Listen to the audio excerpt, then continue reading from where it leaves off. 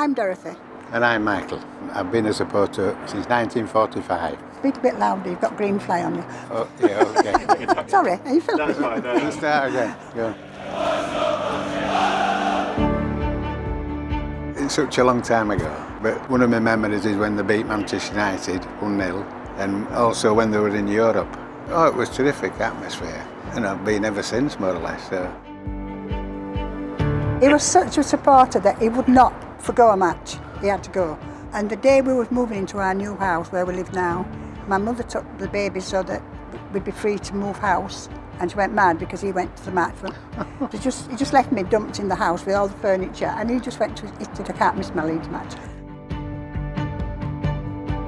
Coming in today and seeing that you've got your Yorkshire Cancer Research there with Leeds United, what could be better? I think the partnership between Yorkshire Cancer Research and Leeds United is really good. It spreads awareness, and I'm really grateful that we've been able to help my gran out.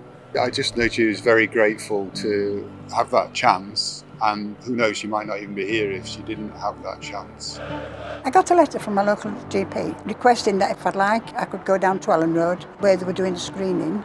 And well, I said straight away, I rang them up and I said, well, what is there to lose? They showed us the scan and the fact they had found a cancer. Now, I had no idea whatsoever that I had cancer. I had a cough, no sign whatsoever, no breathlessness, no anything. So I was very, very lucky that I went.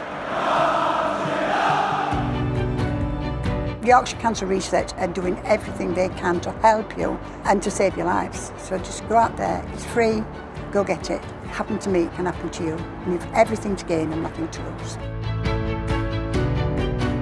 Saved her life, it saved my wife's life. I'm so grateful to Yorkshire Cancer Research for helping me and for everything they've done for me, because I don't think I'd be here without them. Marching on cancer together.